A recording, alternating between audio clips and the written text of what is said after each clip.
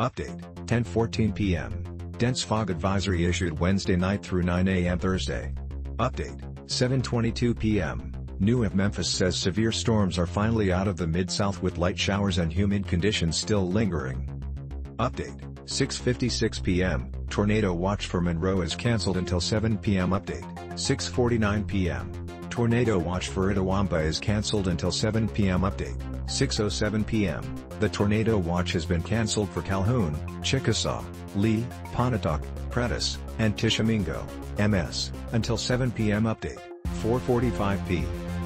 Update, 3:30 p.m. The tornado watch has been canceled for Shelby, Fayette, Crittenden, Lee and St. Francis counties. It continues until 7 for the other counties included in the earlier watch. Update, the National Weather Service has issued a tornado watch for parts of Arkansas, Louisiana, Mississippi and Tennessee until 7 PM CST. Shelby County is included in this watch. The threat also includes hail and scattered gusts of wind up to 75 miles per hour.